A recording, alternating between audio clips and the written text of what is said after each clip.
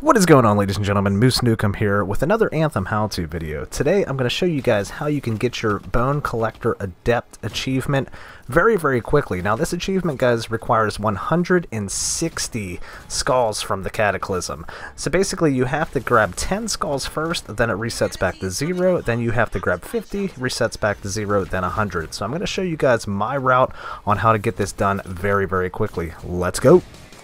Alright guys, so we're going to spawn right outside of Sea of Takaro in the Cataclysm. We're going to bear right outside of the bubble. There's our first skull. I'm not exactly sure why I can't pick it up. I don't know if it's a bug or being that I already completed the challenge. I'm not 100% sure on that, but that's the first one nonetheless. Now we're going to come up here on this gazebo looking structure, and as you guys can see across here will be our second skull. We're going to go ahead and pick that one up as well. And then from here, we're going to travel all the way across the Sea of Takaro map here, if you guys can evade the turrets. It seems like I've pretty much gotten hit by every turret on my way over here. But as you guys can see right beside that turret, right up here on this scaffolding looking structure is another skull. We're going to go ahead and pick that one up.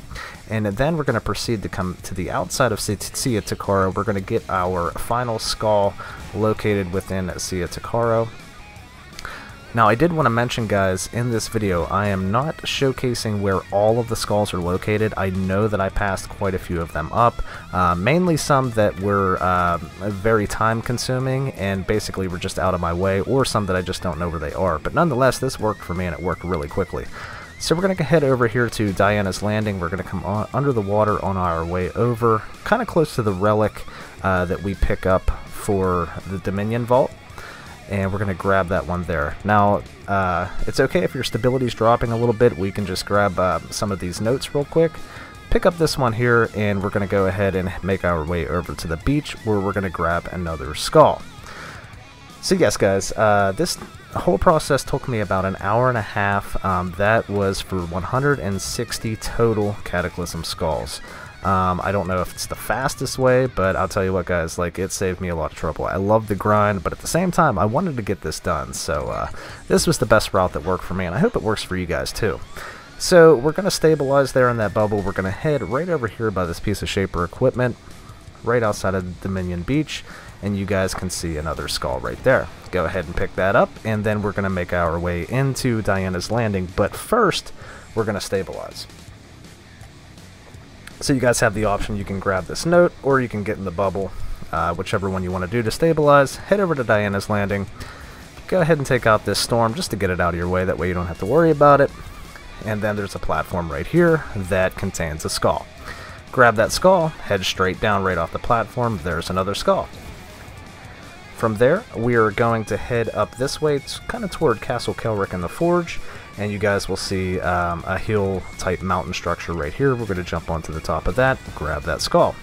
That's it for Diana's Landing, ladies and gentlemen. We're going to go ahead and head out here toward the Castle Kelrick event, also where you do the Grab It event as well. We're going to stop here, charge our thrusters up, and we're going to head straight up to the top right outside of the Castle Kelrick event and stabilize again. So basically I have this set up, guys, to where, as you guys can see, it looks like an event has been done. However, the way I'm running this is basically if you don't want to complete any events, you just want to go through and grab your skulls, this is probably the best way to do it. It's going to require a lot of stabilizing. However, if you hit all the bubbles and notes on the way, you'll be just fine. So we're going to come down 2 stories below that bubble. As you guys can see, there's another skull. And from there, after picking that up, we're going to head right back up. And we're going to restabilize in that bubble. Now, if an event hadn't been completed, you would absolutely need to stabilize in this bubble. It would be much lower. So it's always good to stabilize every chance you get.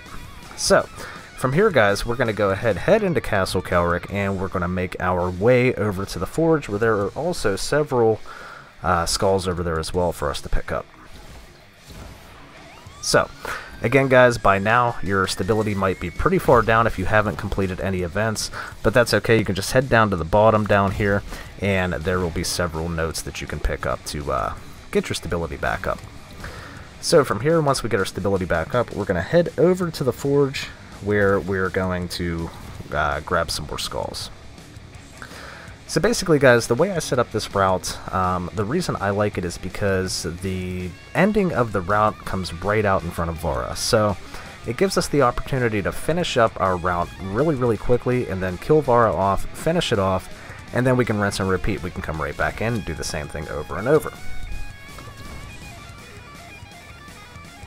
So as you guys can see, we're headed down into the forge right now. There's going to be a storm here, and that's significant because right underneath of that storm will be 2 skulls. We'll pick up the 2 skulls off of them platforms. Sorry, I don't know why the video cut right there, guys, but there were 2 skulls right on them 2 platforms below that storm. Pick them up. We're going to head out of the forge, and we're going to make our way to the next stability bubble, which will be located right outside here. And at this point, if you haven't completed any events, your stability might be really low. Jump at that bubble, build that stability back up. So, right at the edge of this water right here, guys, will be another skull right down here on our way to Vara. Grab that skull, we're going to come right back up outside of the water. Now, you want to be quick about this if you haven't completed any events, because right now your stability might be pretty low. And if it is, that's okay, because all we have to do is just hit this laser down here and expose the gold note that we can grab and build our stability back up. I don't need it, but if you haven't completed any events, you might. So with that said, guys, we're going to come right up here, right outside of Vara. We're going to grab our last skull for this particular route, and we're going to head right in and take care of Vara. So basically that's it, guys. Like I said, this method took me about an hour and a half to collect all 160 skulls that I needed. There may be faster ways, I'm sure there are, but this worked for me, and I was really satisfied with it. So with that said, guys, my name is MooseNukem with another Anthem video for you guys. I hope this helps you guys out. If you know of any cool locations of skulls, please let me know, because I'm sure I haven't found them all. I've found other skulls aside from this route, but I'm sure there's still more to be found. But with that said, guys, we have completed the achievement. I hope you guys do too. Let me know in the comments if you did, and I will see you guys on my next video.